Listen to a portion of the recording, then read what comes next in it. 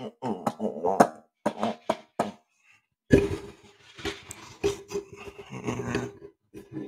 go ahead. Should I go to like that? Mm.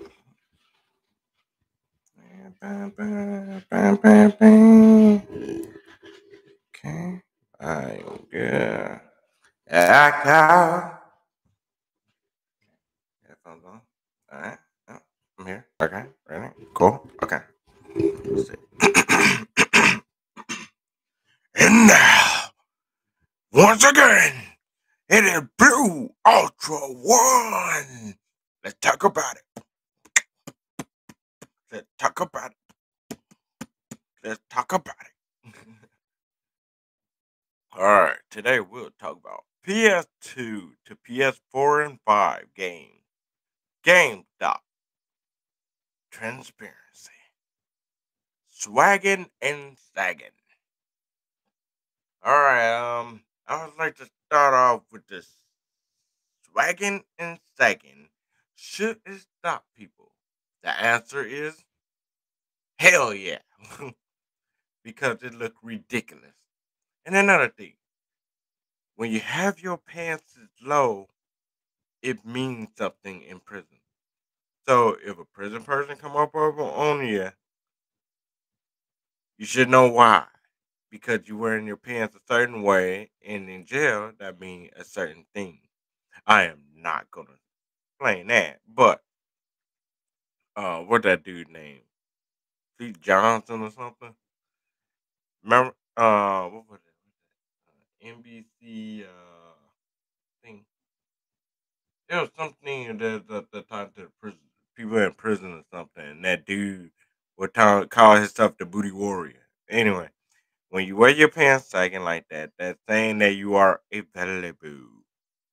So I advise people to stop doing that. And plus, that looks sloppy as hell. And then you supposed to be representing your people. And you coming around looking like a slob. That's not a style. That's not cool. Just stop doing that, people, and especially young people. All right, moving along. Next, we'll talk about the PS2 to PS4 and 5. What I mean by that is that in another way, it's common sense. In another way, it's sense or whatever you call it. um, should a PS2 be upgraded and remade for PS4 and 5 games? Like, for instance, like um, ah, True Crimes, Streets of LA and Streets of New York. Those two should be remade, redid, and brought back to PS4 and 5 for us to enjoy. Because I remember back at the time when it came out the PS2 that like um the game cool and everything, right? But they could have did some a lot more graphic and improvement. And plus, when you're driving around and stuff, the city look the same. It look kind of funny. And in New York, they didn't advertise it good enough, so it didn't make that much profit when it was released. And I'm saying nowadays they can do a redemption of that game. Can Streets of New York were pretty good. It don't have to be Streets of New York or LA, but it could be a game the same as same as that, but remade. But I think they said they have made that what was that uh what's that game? The one with the China dude and he goes undercover in the Chinese mafia or something, and he was undercover for a while and whatnot, and then they found out that he was undercover, but they let him live because they were going to use him. But anyway, what was it called? Something dogs, sleeping dogs. I think it was sleeping dogs. That was a pretty good game. But I mean, like, come on, like, I mean, like, make like a urban, you know what I mean? Like a urban remade like game of True Crime, Street to New York, or Narc. Narc was a good game. Um, Even though it wasn't that many places you can go, that like they could have like upgraded and make it a lot more cooler and stuff. Awesome. The graphics nowadays is a lot more better. Um, and I think that you bring a few of these and more PS2 games and remade them for PS4 and 5 would be awesome if Sony do that. Um, on the Xbox side, I know they got some good Xbox One games that didn't make it to Xbox. Wait, no, first Xbox game that could have gone to the new Xbox they got nowadays. They could have redid the graphics, made it better, and whatnot. They got the money to do it. It's just kind of lazy. So please, Robert, to the developers, please, remake them games, bring them back. We miss them. We love them. We would love to see them like upgraded a lot better, and like you did Final Fantasy VII remake and a few other games to PlayStation. Um, but don't leave PS2 games hanging and stuff. And I know that they closed a lot of PS3 stores, but they have some good games like what was it? Far Cry. I think Far Cry 1 and 2 went to PS3. It'd be good to bring it up to PS4 and 5 standards. Heck, you can add on some extra things to it. Make it cooler. Come on, bring it. You know.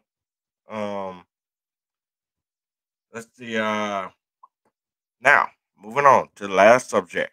I know I'm kind of moving fast here, but I know I don't want to waste everybody's time, so I gotta make it a little quicker. Let's see. GameStop transparency. What I mean by that is that have you noticed that? Okay, let me start from the beginning. Back in the early 2000s, when you go to GameStop, you step in, you see a whole bunch of games, all kind of game system, whatnot, old games, new games, no game coming soon. It was like a Funko Land of game when you step in there. And it was exciting. The atmosphere is live. You going at it, yeah. You know, it felt like a wonderland. You be sitting there for like hours, just checking out every game like it's a library. Um, but nowadays, 2022, you step into the GameStop, it like partially empty. It like a lot of games are missing. A lot of systems are disappearing too, and and it ain't the same. It don't got the same atmosphere feel to it. And then the employees look bored and tired and hating their life. You know what I mean? And you got that one dude in the corner, got that bored expression on his face, staring out the window or staring at the computer screen or whatever. And his voice sound like this, like, "Hey, how you doing? Yeah, welcome to GameStop. You need anything, let me know." You know, that low energy kind of thing. It kind of low down the feel of being a GameStop. Everybody used to be peppy, happy, and they used to have a lot of games. And then you got to go online to buy the games and stuff instead of being able to go there personally and pick out your games. You know what I mean? And not pay shipping fee. Who the hell want to pay shipping fee? Come on, tell me that. That's why a lot of people shop on eBay. Anyway, um, yeah. Yeah, that's the transparency part. It kind of sad and kind of creepy at the same time, and it kind of like GameStop taking out the fun out, and like it make it look like that store is about to go off. About to um jump off a cliff. You know what I mean? So I would be wondering like what game company gonna take over after GameStop disappear? You know what I mean? Who gonna take over? You know what I mean? What new thing that gonna happen, Because Funkoland used to be around, and Funkoland closed, and then Hollywood Blockbuster Games and Crazy Games, and then they changed it over. I think they changed it to GameStop. GameStop took over. Then GameStop starting to get bad. So who's gonna take over and please the gaming people? You know what I mean? Like, yeah. Anyway, that's all for the segment today. This is Blue Ultra One. Saying thanks for listening. Hope you enjoy. I bring a lot better news to you and things to talk about.